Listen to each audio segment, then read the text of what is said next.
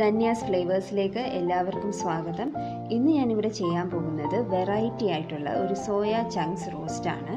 ഇത് നമുക്ക് വളരെ എളുപ്പത്തിൽ തന്നെ പ്രിപ്പയർ ചെയ്യാൻ പറ്റും, അതേസമയം വളരെ ടേസ്റ്റി ആയിട്ടുള്ള ഡിഷാണ്. അതിന് വേണ്ടിയിട്ട് ഞാൻ 1 കപ്പ് സോയ ചങ്ക്സ് എടുത്തിട്ടുണ്ട്, 1/2 കപ്പ് അണ്ടിപ്പരിപ്പ്, 1 സവാള, 1 പച്ചമുളക്, കറിവേപ്പില. പിന്നെ വേണ്ടത് 1 ടേബിൾ സ്പൂൺ സോയാ സോസും 1 ടേബിൾ സ്പൂൺ കെച്ചപ്പുമാണ്. കെച്ചപ്പ് ഇല്ലെങ്കിൽ നമുക്ക് ടൊമാറ്റോ മിക്സിക്കകത്തിട്ടൊന്ന് പേസ്റ്റാക്കി ഒഴിച്ചു കൊടുത്താൽ മതി. പിന്നെ വേണ്ടത് പൊടികളുമാണ്, അത് ഞാൻ ഇടാൻ നേരത്ത് പറയാം. ഇപ്പോൾ സോയ ചങ്ക്സ് ഞാൻ ഏകദേശം ഒരു 15 മിനിറ്റോളം ചൂടുവെള്ളത്തിൽ ഇട്ട് വെച്ചിരുന്നതാണ്. ഇതിൻ്റെ ചൂടൊക്കെ മാറി ഞാൻ ആ വെള്ളം മാറ്റി ഒന്ന് തണുത്ത വെള്ളം ഒഴിച്ച് ഇനി ഇതൊന്ന് പിഴിഞ്ഞെടുക്കണം.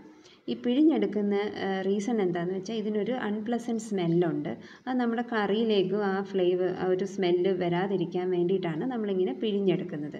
പിന്നെ നിങ്ങളുടെ കയ്യിലുള്ളത് വലിയ സോയാ ചങ്ക്സ് ആണെങ്കിൽ നമുക്കൊന്ന് കട്ട് ചെയ്തിട്ട് കൊടുക്കണം, എങ്കിൽ മാത്രമേ അതിനകത്ത് മസാലയൊക്കെ നല്ലതുപോലെ പിടിക്കത്തുള്ളൂ. ഇതിപ്പോൾ എൻ്റെ കയ്യിൽ ഇരിക്കുന്നത് അത്യാവശ്യം ചെറിയ ടൈപ്പാണ്, അപ്പോൾ ഞാൻ കട്ട് ചെയ്യുന്നില്ല, അങ്ങനെ അങ്ങ് യൂസ് ചെയ്യുക. ഞാനിപ്പോൾ ഈ സോയ ചങ്ക്സ് എല്ലാം പിഴിഞ്ഞിട്ട് കുക്കറിലോട്ട് മാറ്റിയിട്ടുണ്ട്. ഇനി ഇത് നമുക്ക് ഒരു വിസിൽ വരുന്നിടം വരെ ഒന്ന് വേവിച്ചെടുക്കണം. അതിന് വേണ്ടിയിട്ട് ഞാൻ ഒരു 1/2 കപ്പ് വെള്ളം ഒഴിച്ചു കൊടുത്തിട്ടുണ്ട്. പിന്നെ നമുക്ക് ചേർക്കാനുള്ളത് പൊടികളാണ്. പൊടികൾ നമ്മൾ കുറച്ചിപ്പോൾ ചേർക്കാം, ബാക്കി നമുക്ക് കറി വെക്കുമ്പോൾ ചേർക്കാനുള്ളതാണ്.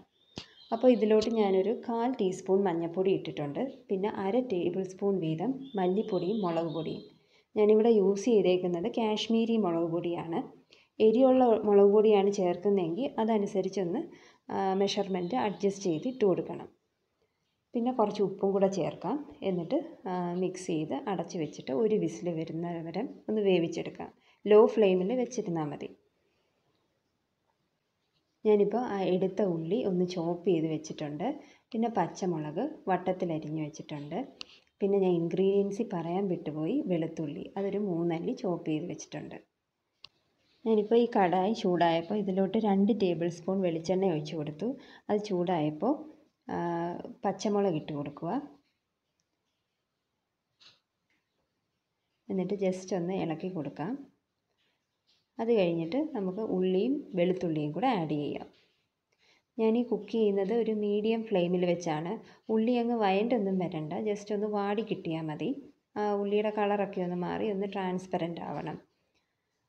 അപ്പോൾ മീഡിയം ഫ്ലെയിമിൽ വെച്ച് ഇനി കുറച്ച് കറിവേപ്പിലയും കൂടി ഇട്ടിട്ട് നമുക്കൊന്ന് ഇളക്കി കൊടുത്ത് ഒന്ന് വഴറ്റിയെടുക്കാം. വഴറ്റിയല്ല, ഒന്ന് വാടി എടുത്താൽ മതി. പിന്നെ ഞാൻ ഇപ്പോൾ ചേർത്ത് കൊടുക്കുന്നത് അണ്ടിപ്പരിപ്പാണ്. 1/2 കപ്പ് അണ്ടിപ്പരിപ്പ് എടുത്ത് വെച്ചത് ചേർത്ത് കൊടുക്കുക. അത് ഒരു 10-15 എണ്ണം കാണും, അത് ഞാൻ ചേർത്ത് കൊടുത്തു. എന്നിട്ടൊന്ന് ഇളക്കി കൊടുക്കുക. ഉള്ളിയുടെയൊക്കെ നിറം മാറി വന്നിട്ടുണ്ട്. ഇനി നമുക്ക് ഇതിലോട്ട് പൊടികൾ ചേർത്ത് കൊടുക്കാം. ആദ്യമായിട്ട് ചേർക്കുന്നത് ഒരു 1/4 ടീസ്പൂൺ മഞ്ഞൾപ്പൊടിയാണ്. പിന്നെ 1/2 ടേബിൾ സ്പൂൺ വീതം മല്ലിപ്പൊടിയും മുളക് പൊടിയും.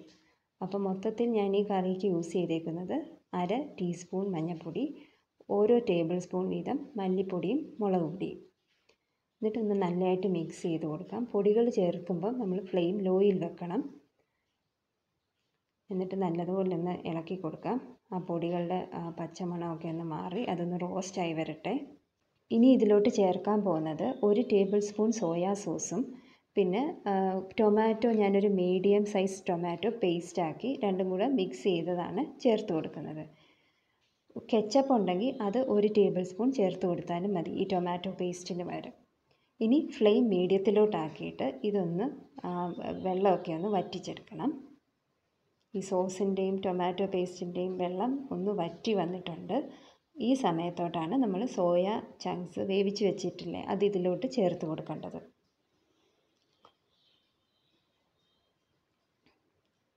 ചേർത്ത് കൊടുത്തിട്ട് നല്ലതുപോലെ ഒന്ന് മിക്സ് ചെയ്ത് കൊടുക്കണം. ഇത് നല്ലതുപോലെ ഒന്ന് മിക്സ് ചെയ്ത് ഏകദേശം ഒരു 10-15 മിനിറ്റോളം ഒന്ന് വഴറ്റി കൊടുത്തുകൊണ്ടേ ഇരിക്കണം. എങ്കിൽ മാത്രമേ ആ സോയാ സോസും ടൊമാറ്റോ പേസ്റ്റും ഒക്കെ ഈ സോയ ചങ്ക്സിലോട്ടൊന്ന് അബ്സോർബ് ആവത്തുള്ളൂ. ഇതെല്ലാം ഒന്ന് നന്നായിട്ട് യോജിച്ച് വരട്ടെ. ഞാനിതിലോട്ട് ഉപ്പ് ഇതുവരെ ചേർത്തില്ല. സോയ ചങ്ക്സ് ഉപ്പിട്ടാണ് വേവിച്ചത്, അല്ലാതെ ഈ ഉള്ളി വഴറ്റിയപ്പോഴൊന്നും ഞാൻ ചേർത്ത് കൊടുത്തില്ല. അത് നമുക്ക് ഒന്ന് പരുവമായിട്ട് നമുക്ക് നോക്കിയാൽ മതി ഉപ്പിൻ്റെ അളവ്, അപ്പോഴേ കറക്റ്റായിട്ട് അറിയാൻ പറ്റത്തുള്ളൂ. ഇപ്പോൾ ഞാൻ ഇതിലോട്ട് ഒരു 1/2 ടീസ്പൂൺ ഗരം മസാല ചേർത്ത് കൊടുക്കുക. പിന്നെ ഒരു 1/2 ടീസ്പൂൺ കുരുമുളക് പൊടിയും.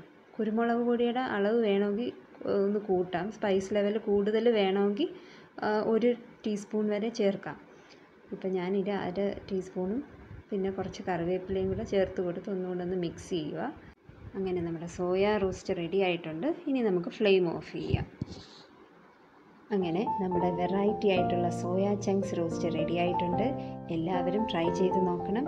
എൻ്റെ വീഡിയോ ഇഷ്ടമായെങ്കിൽ ലൈക്ക് ചെയ്യുക, ഷെയർ ചെയ്യുക, സബ്സ്ക്രൈബ് ചെയ്യുക. Thank you.